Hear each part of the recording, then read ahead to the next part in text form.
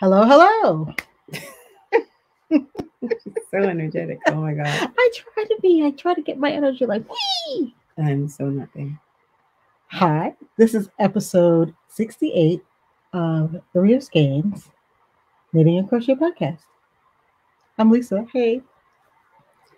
I'm Cryss. I'm not up there where she is right now. I've had a cup of coffee and 3 cups of tea today. Lisa. Yeah, it's been a caffeine day for me. Oh my God. So I'm well I'm caffeinated. always talking to her about her excessive caffeine consumption, and clearly it has fallen on deaf ears. Today, yeah, I had a caffeine day today. I was just thinking about, I could use another cup of tea. No, you couldn't possibly. Okay, you could just, stick your finger in there and power your laptop right now.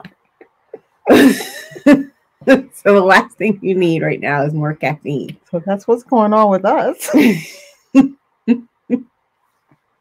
We're filming late this week because we had our niece here all week and she wore us out. Her school is the worst. They give the children homework over all the vacations, even summer. And so when she comes here, she's got like a rucksack full of homework to do. That is very stressful. Yes, and she's actually better about it than we are because we cuss them teachers out. We're like, how dare you?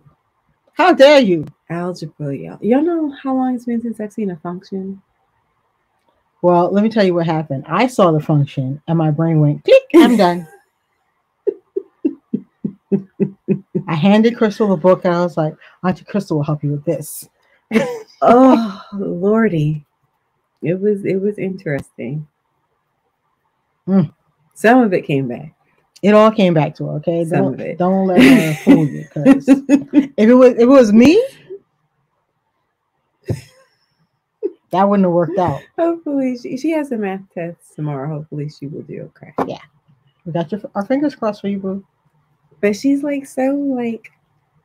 I explained something to her, and she wrote down notes from what I said and put it in her book. I was like, yeah. That's how you do that, boo, because don't write down a thing Auntie Lisa says about math. None of it. But yeah, we survived.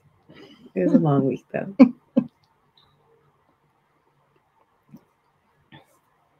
So, I got almost no crocheting done this week. Oh, I got some knitting. But see, this is why I need to have 2 projects.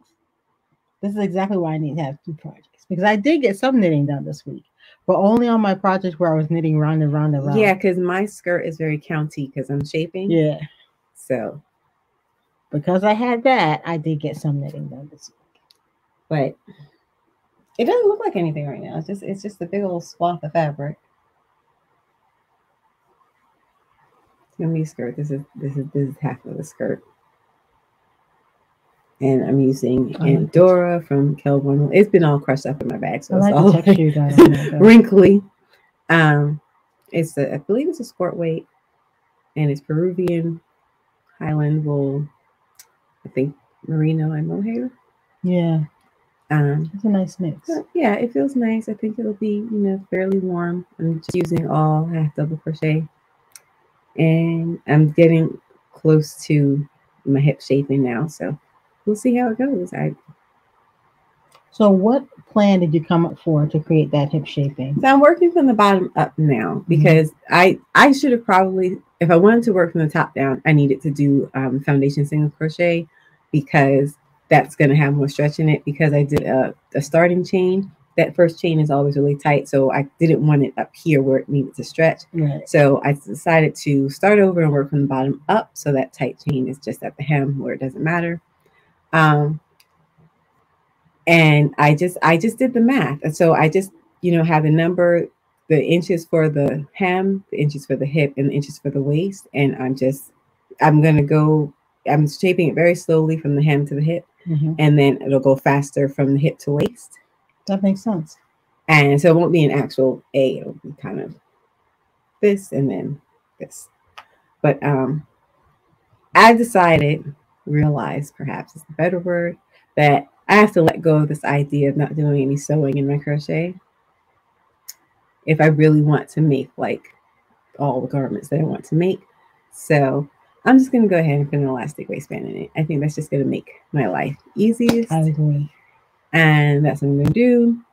And hopefully if I do that enough times, I'll get good at it. Because when I was sewing, I was terrible at elastic waistbands. Just terrible. What part was getting your goat? All of it. Oh, okay. So we'll see how this goes. I have to go out to Joann or someplace and get some elastic. I don't know if I want to do a 2-inch waistband or a 1-inch waistband, so I'll buy elastic in both sizes and see how I feel. Yeah. But yeah, so I'm just gonna have to start keeping elastic on hand. It makes sense. No, it doesn't. So I don't know. There's not a whole lot to report on that front. I've just been busy this week since last weekend. So yeah, we were having auntie time, so we were running around, we were doing projects, we were doing homework. It was a lot of fun. We did everything from thrifting to seeing alpaca. Yeah. It was just, it was all over the place. But I think she had a great time. Yeah, I think so too. And she said she told her mom that she had like the best food she'd ever had in her life last week. I was like, what did we serve her? Oh my God. know, right? I think she really liked your soup. Yeah, she liked the soup. And then, we went to Alex's. I don't know if you know Mom and Pa's Tex-Mex Barbecue, which is in Mount Laurel on Creek Road. She loves their food. So we ate there twice, I think. Yeah. And she loved it. You know what? Have the brisket burrito bowl and any of the tacos. Have anything on that Deacon menu. Yeah. It's all I just told you my favorites, but yeah. And he's always doing specials. Look out for the specials. They are actually special. Yeah. It's not just like the leftovers like other restaurants have. No, he crafts these very carefully. So she did have and the milkshake. Oh yeah. Oh, also on Creek Road, there's an ice cream shop. They make their own ice cream. It's the Woods Ice Cream Shop. Yeah, and she had a milkshake. She loved that too. I had a donut from Four Green Cats, and Rachel had a collage too. She had a great eating week. She did. Now that we think about it, So that was our week. So I didn't get a whole lot of stitching done, but I did some yarny things. Maybe we'll talk about them. Yes, indeed. Did you want to talk about your WIPs right now? Sure. I can talk about at least this one. I'm going to tell you guys the truth. This got zero work done on it because there would have been, I was too distracted. And I might have had to count once or twice, and I know I would have got my count wrong. So this got zero work. What actually did get some work, you're kind of zipping along with that thing, was my sweater. I'm very happy with how this is going. This is such a relaxing, if you ever want a real relaxed knit, the Weekender, it's the one. It's moving along pretty quickly. It's done on worsted weight yarn with US, 9 needles, so 5.5 millimeters. It moves along very quickly. And it's going to go a little bit quicker because right now, as you can see, I am counting my rows because I decided I'm going to get to around row 60, and then I'm going to start to taper down to the next smaller size. Mm-hmm. So I'm counting I put a marker every 10 rows. And I'm at 10, 20, 30, 40. I'm almost at row 50 now. And then I'm going to start working my way down. So what is this marker for? Oh, this is where the center detail is. So all I need really is a beginning of round marker, which is somewhere here. Is that the orange one? No, it looks like a butterfly with big eyes. Oh, here it is. Rachel thought this thing was horrifying. She was like, it has tentacles. I was like, no, it's a butterfly. So I have a beginning of round marker, and I have one marker placed on the front detail and one marker placed on the back detail. And that's really all the markers you really need to keep you in check so that your line doesn't go like this.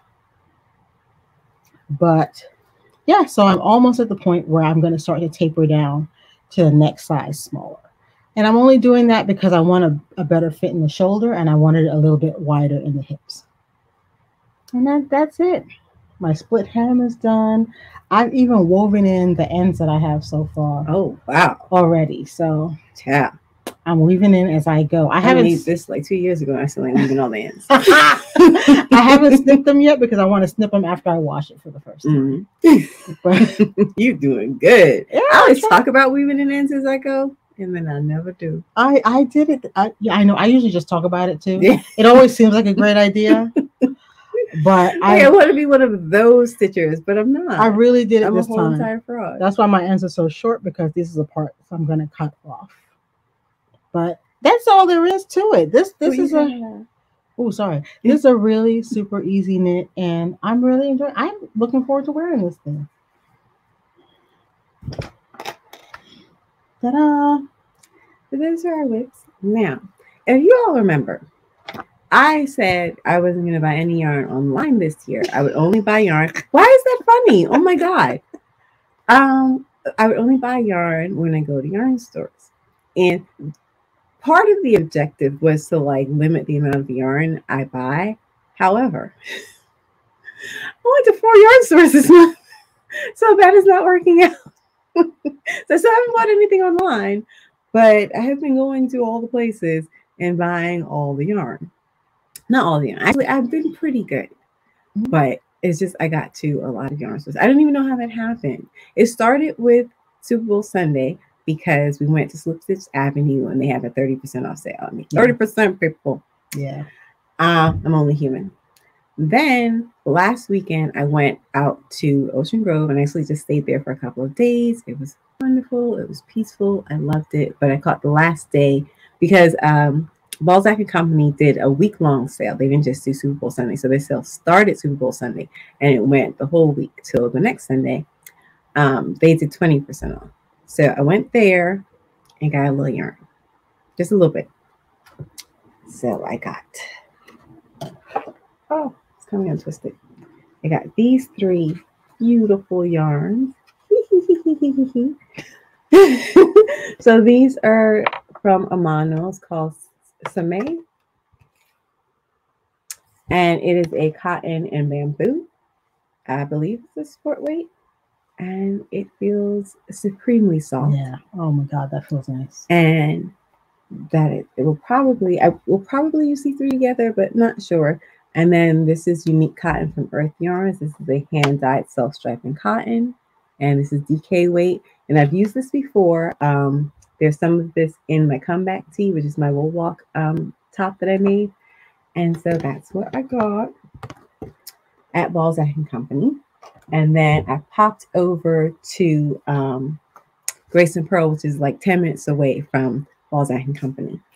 And I got some Chelsea Logs. And this is 2 yarns together. So this is Cobblestone and Mohair. And this is just a little nubbly yarn. That is charming. I don't know if you can see any of the little nubbins in it. There you go. And technically, Grace and Pearl wasn't open. I didn't realize I made a mistake and I went on Sunday, but the owner was there and she let me in because she saw me outside looking all sad. It was very, very nice of her. And so I got some of this. My mom has been buying this like every time we go somewhere that has some. She's been buying it so she can, have enough to make her sweater. You know what? The price has put her off, so she doesn't want to buy like multiple at one time. So she's just been buying like one by one every time she sees it. But it's really nice. And when she bought hers, I wanted some. So I finally had some of this. And then we went to, and all of us went to yarn shop at Alma Park because we went to take our niece to go see the alpaca. They're so cute. They were out grazing. And we had a really nice day for it. It was sunny and warmer compared to the rest of the week. And so there I got 2 yarns. I got this. This is Illimani Sabri. This is a company that I'm not at all familiar with. I've only seen it at Alma Park. And I actually have one skein of this already. So I just bought, it's cotton and alpaca. Oh. Cotton and baby alpaca. Feels incredible. And I also got some of this. Now this is the Wool Walk exclusive colorway from last year. And I had wanted some of that. So I'm very happy that I managed to pick some of that up. And then some minis that coordinate with it. And it's kind of like a rainbow pastel thing happening. And this is dyed by Rose at Alma Park. So, and the colorway is called, it's something about rain, I think. I forget what it's called. Oh, wildflowers, not rain. It's not wildflowers. Well, rain makes wildflowers grow. It sure does. I was close. But yeah, so this kind of pastel multi, that is wildflowers. I like that with those pops of neon color. Yeah, and if you look at the label, she has the little inspo pick. Let me see if I can make that focus. Yeah. Oh, wow, look at that. The little inspo pick for the colorway. And so that is what I bought in the last week. But I have kept to my rules, so I feel like that's okay. I think so too. I only got yarn at Alma Park, and I have been thinking about making socks. And I went through the box with all of my sock yarn for some reason a while ago, and I was like, you know what? You got a lot of stripy sock yarn in here. I had a moment with self-striping sock yarns, so I've got a ton of stripy sock yarn. So I decided that I wanted to get some mini skeins to create, you know, heels, contrasting heels, cuffs, and toes. Mm-hmm. So while I was at Alma Park, she happily had mini skeins already made up. And unbeknownst to me, almost every color, I picked 4 colors of mini skeins, and 3 out of the 4 colors were inspired by Game of Thrones. So this is Valyrian Steel.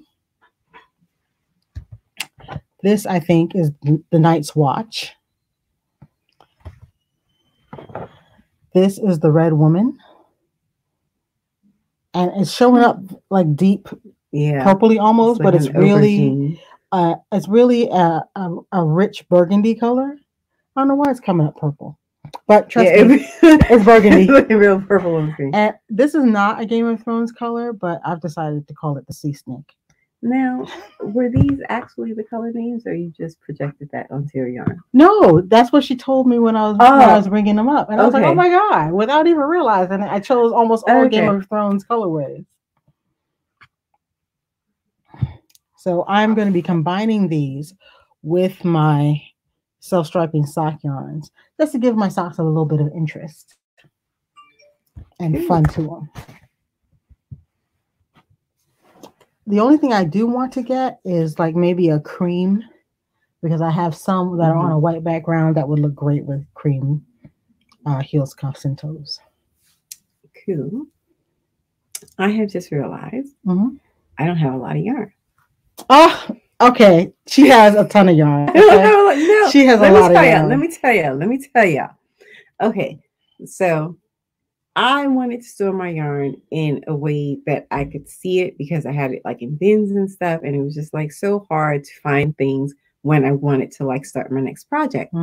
And I was looking online for like a storage solution that would fit in my room, and what I found would cost like way too much money. I was like, man, I wish I had something that was just already here that I could use. And it turns out I did. I had a bookcase in my garage, so I dragged it up the stairs in the middle of the night. Because I'd asked, I was like, oh, tomorrow can you help me move the bookcase? But I didn't want to wait till tomorrow. She was going to sleep, and I was still awake, and I was like, well, I could like be getting some stuff done. So I dragged the bookcase up the stairs quite successfully, no injuries, and started putting my yarn on it. So now all of what I'm calling my active yarn, which is the yarn that I actually go to when I want to make something, is on that shelf, and it's laid out and I can see it. And I'm going to get there's some clear bins at Five Below. And so my donuts are going to go there, because donuts don't do well on shelves. No. So I'm going to get some bins for my donuts, and those will be going on the top of the bookcase. And so now really what's on that bookcase, and I have a few hooks hanging over the bookcase that have some hanks on them. That's pretty much all the yarn that I'm working with for the most part. I'm sorry, my nose is itching. You know, we have all this yarn in front of us, and I think it's like letting off fibers, because mine is too. But and that's really most of my yarn. So most of my yarn fits like on this one shelf, and I'm just like, that's not a lot. Now she then referenced some yarn that I have. Like we have a little closet where we keep some yarn. However, almost all of that is acrylic that I bought like years and years and years ago. And the fact is I'm just not using it. And I hung on to it. I got rid of a lot of it, but I hung on to some of it because I was just like, it's not like I'm mad at acrylic and I can still use this. And, maybe if I use it judiciously, I can make some things that'll still be kind of comfortable to wear. But the fact is, I just couldn't motivate myself to use the acrylic. And once I put the shelf in my room and put all of my yarn on it, I just realized this is the yarn I want to be using. So I'm finally getting rid of the overwhelming majority of that acrylic. I've got some garbage bags over here that I'm kind of just emptying out that closet and getting rid of a lot of that yarn. And now, like, as far as yarn that I'm actually using, it's just not that much. So I feel like my stash is a completely entire bookshelf, reasonable amount of yarn. It's not a big bookshelf. It's not a big bookshelf. That's all. I mean, we're not talking like Library of Congress here. It's just like a little thing from IKEA.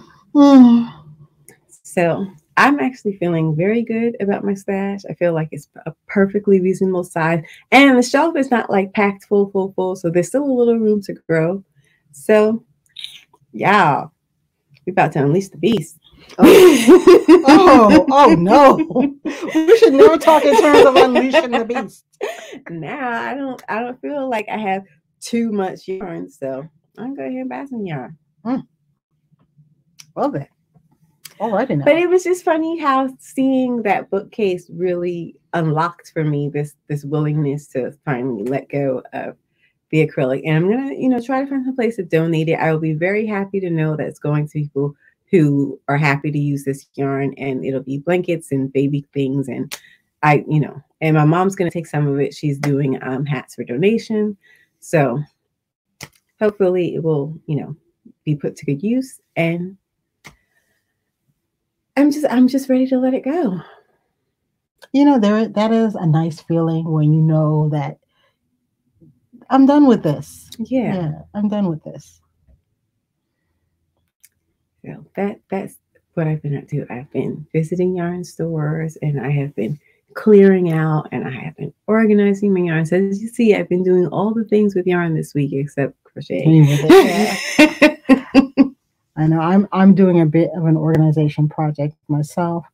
Like I said, I have a lot of self-striping sock yarn, and I've been wanting to work on socks. So what I'm doing now is I'm pairing up my sock yarns. I stripe these with my solids that I have, so that I can mix them up as I would like, and I'm bagging them up together. So whenever I have the urge strikes me to do a sock, I can just go like this and pick it up and go. Oh, you should put them like each one in like a little bundle that you can't see what's in it, and then you just pick at random. Well, that's why I'm going to leave them in the box, and I will just pick out at random. Socks. That'd be fun. Oh, you do like Advent socks or something. What's an Advent sock? One for like each day or something. Did I shock you? No, I'm inhaling yarn fiber. I know, right? Occupational hazard. Yeah. But yeah, I'm thinking maybe I'll get out a pair of socks a month.